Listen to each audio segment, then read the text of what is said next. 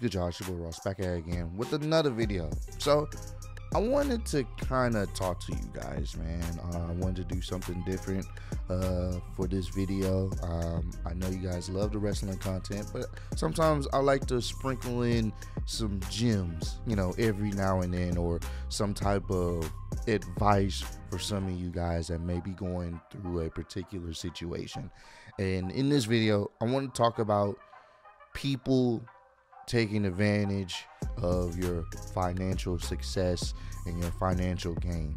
There are people out there that really only care about how much money you make and what you can do for them, you know, and you gotta be aware of that. And the funny thing about these individuals, they're very, very slick on how they approach you. You may not even be able to tell that they're really just wanting the money, or really like that you're financially, I guess you can say, in a real good position. And there's nothing wrong with a man and a woman wanting their significant other or their partner to be in a good financial state, but you wouldn't really sometimes be able to tell that those individuals only really like to be around you when the money's good, when you're doing good financially.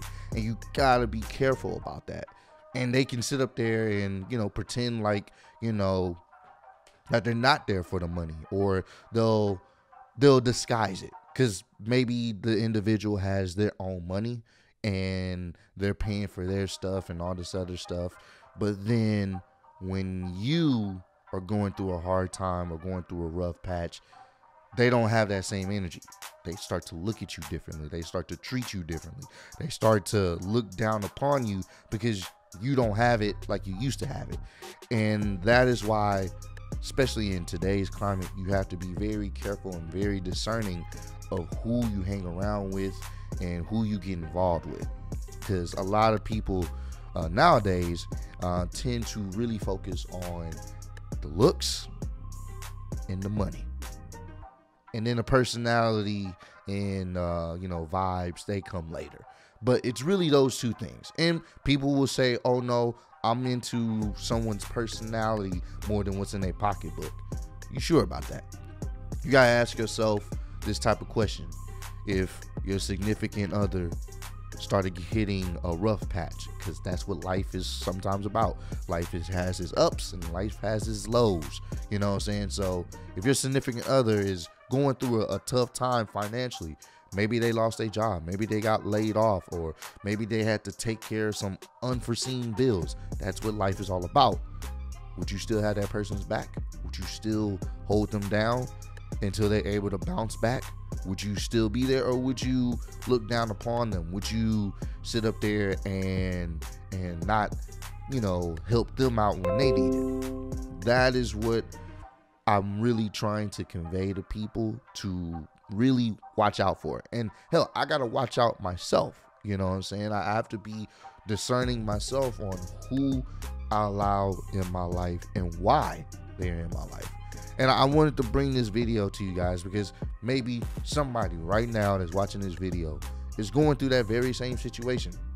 Maybe they were in a relationship or got into a relationship with someone and they was doing good. You know, they was, you know, making good money. Life was going good for them. Everything was falling into place. And then something happened. And now that other person is not looking at them the same. Now they're coming at them differently. They don't have that same type of passion or love anymore because you're not making as much money as you was. If you're going through that right now, man, I will say this to you. Remove yourself from that situation. Remove yourself from that situation as soon as possible. Don't be involved in stuff like that. Pay attention to signs like that. Because best believe, when you get yourself out of that rut, when you start elevating yourself to the level you was before things went rough, and well, things went bad, or you even elevate yourself past the level that you didn't even think you could do, best believe those same people that said they had your back, then disappeared all of a sudden, they will come back around. Oh man, I knew you could get yourself out of it. I knew you could figure it out. Pay attention to those people, bro. Please pay attention to those to those signs, to those individuals, man. And I'm honest, I'm also put this out there. Yes, being in a relationship does require some financial stability. And that's why, you know, sometimes you have to hold off on a relationship with anyone until you get yourself financially good. And I understand that. But at the same time, money and looks cannot be the number one and number two things that hold you down in a relationship, because that's not always sometimes going to be there. The looks sometimes may not be the same when you're 50, 60 years old. You know, it's not going to be the same. The money may not even be the same too. You never know, because life happens. So you got to always have something that really holds that relationship together. And the best thing that can hold a relationship together, even a friendship too, is the person, the genuine person behind the looks, behind the money. How are they? Their personality, their thought process, their motivations, you know, those things matter, because those are tied to you. Money's not tied to you. Your looks, yes, it's physically tied to you, but that's just surface level. And I wanted to put this out there because I really want to promote people, you know, making sure that, hey, if you got your money, good. Now, protect your money and protect yourself from these individuals that say, you know, they got you, you know, that support you, that, you know, oh, I'm saying, I'm loving what you're doing. I'm loving your hunger and drive. And then something happens, and now all of a sudden they not even trying to mess with you no more. Be very cautious of those individuals, man.